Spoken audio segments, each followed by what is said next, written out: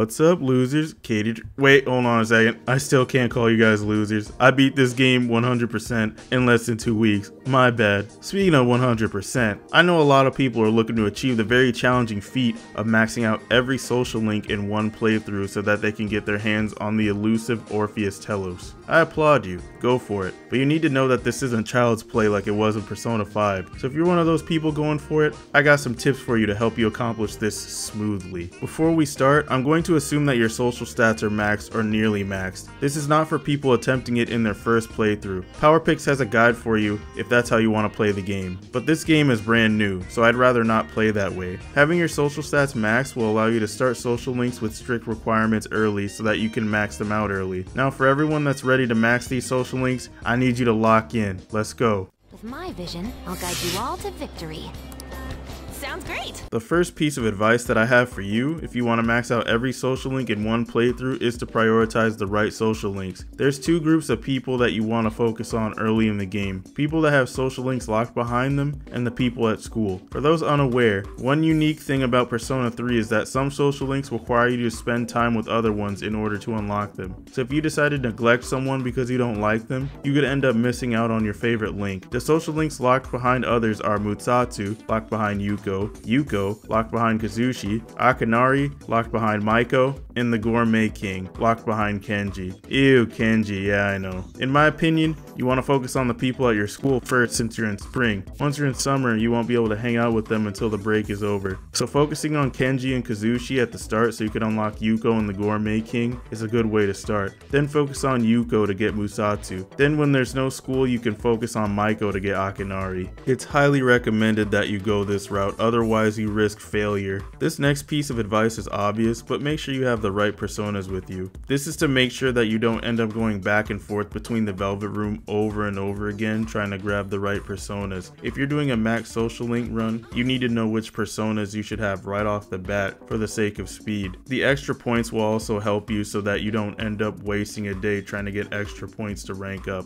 In my opinion, the personas that you'll want to grab the moment you're able to grab them should belong to the Magician, Chariot, Strength, Tower, Moon, Emperor, Devil, Hermit, Hanged Man, Temperance, Fortune, and Justice Arcana, as these will probably be your first focus. And we all know the matching Arcana gives extra points, which will save you time as long as you give the right answers during rank up events. Once you've gotten access to all of the locked social links, start focusing on the people at school that you can't see every day. If you don't, you might end up cutting it a bit close. I only know this because I made this mistake. I had everyone at school except Emperor maxed, so I was just hoping and praying that I still had enough time to max the student council social link along with Aegis. Lucky me, I was able to finish with 4 days to spare. If I do this again, best believe I'm getting Emperor, Justice, and Strength out of the way first, since you can't see them every single day. Things should be much smoother sailing for you once you get them out of the way. And again, focus on the people at your school in the springtime since you can't hang out with them in the summertime. Do not hang out with people who aren't going to rank up. I can't tell you how many people made this mistake thinking it wouldn't come back to bite them later. The only time that doing something like this is okay is when that person is the only person that you can hang out with that day, which can happen depending on who we're talking about. But there's much better ways to get points with them without wasting time. You can draw a fortune at the shrine if there's nothing else to do that day. You could wait for them to ask you to hang out on Sunday, or hope that you run into them while walking Koromaru. Just don't hang out with them if they're not going to rank up unless that's the only option available. Actually, there is one other way that you can get points without hanging out with them. Buy dating profiles. This is something I do just to be safe, but did you know that starting November 15th, you can purchase links to a dating website from the Shady Guy and Club Escapade? The best part about this is that this is the only thing that you can buy from him in an unlimited amount of time. So when it's night at the dorm, or there's nothing else to do in the daytime, you can run this software to get a couple more points for your desired social link while they're not available. Trust me, these are much better methods than just hanging out with the person because of how much time you'll save. So now let's recap. Prioritize people with locked social links first, like Kenji, Kazushi, Yuko, and Maiko. Make sure you have the right personas with you so you can save time and get some extra points. Make sure you prioritize the people at school that aren't available every day so that it's easier on you later. Do not hang out with people who won't rank up because it's a waste of a time slot, and buy dating profiles to get extra points without hanging out with the person.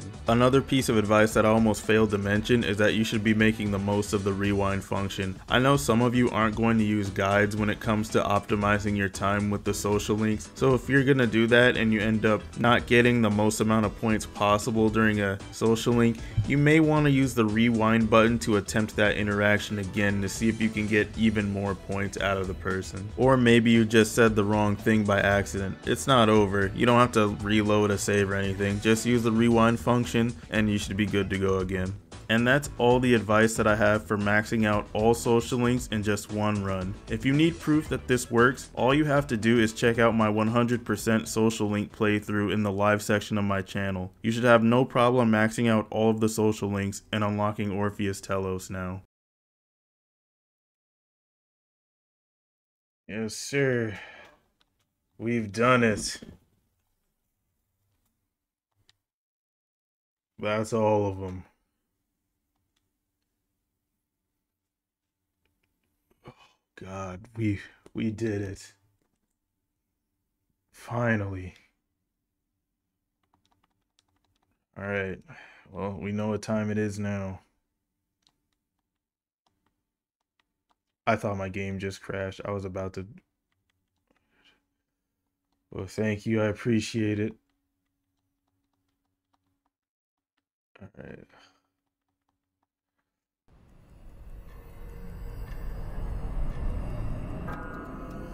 Oh dang, Pinstripe, you were here to see it? Well, make sure you don't leave yet, because you already know what time it is. All right.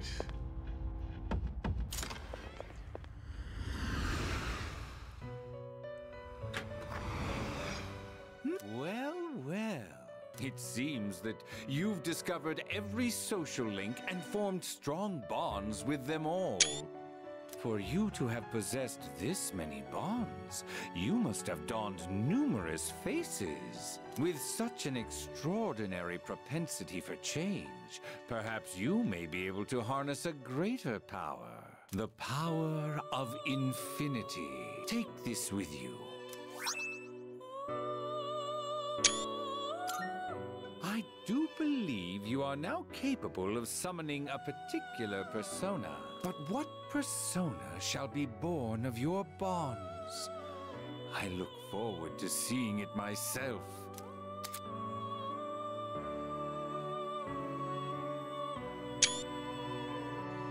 Let's go. How may I assist you? It's time. We're not wasting any time. We're gonna get right to it. Now then, I'll make a let's better begin. one later. Have you all Right now, the I just want to elements make you this need? thing. Is this acceptable? There he is.